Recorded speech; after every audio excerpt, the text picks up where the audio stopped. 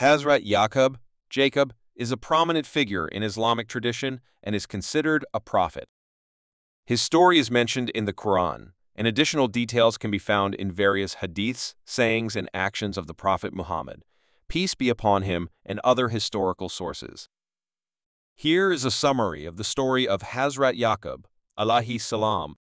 Hazrat Yaqub ASS was the son of Hazrat Ishaq Isaac, who was the son of Hazrat Ibrahim Abraham, and he belonged to the lineage of prophethood.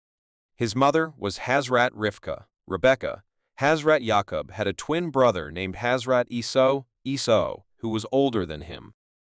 Hazrat Yaqub ASE had a dream in which he saw 11 stars, the sun, and the moon prostrating to him.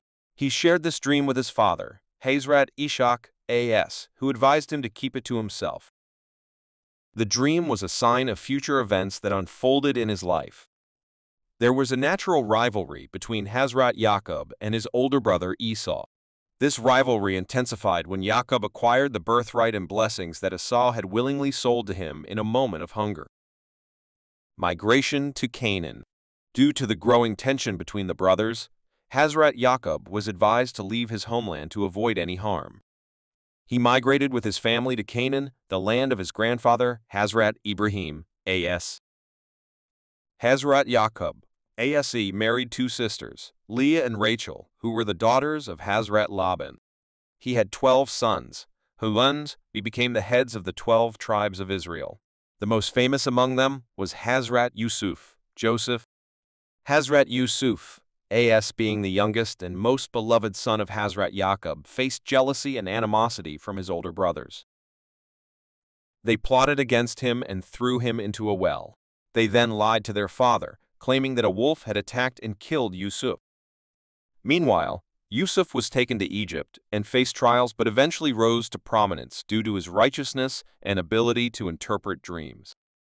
Years later, during a famine, Hazrat Yaqub's sons went to Egypt to buy provisions. They discovered Yusuf as the ruler of Egypt, and their family was reunited. Hazrat Yaqub and his family settled in Egypt, where Yusuf welcomed them with open arms. The family was reconciled, and Hazrat Yaqub was overjoyed to be reunited with his beloved son. Hazrat Yaqub lived for many years in Egypt. Before his death, he gathered his sons and advised them.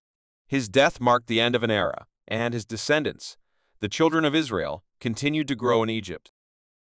The story of Hazrat Yaqub ASS is a significant part of Islamic history and is a source of moral and spiritual lessons for believers.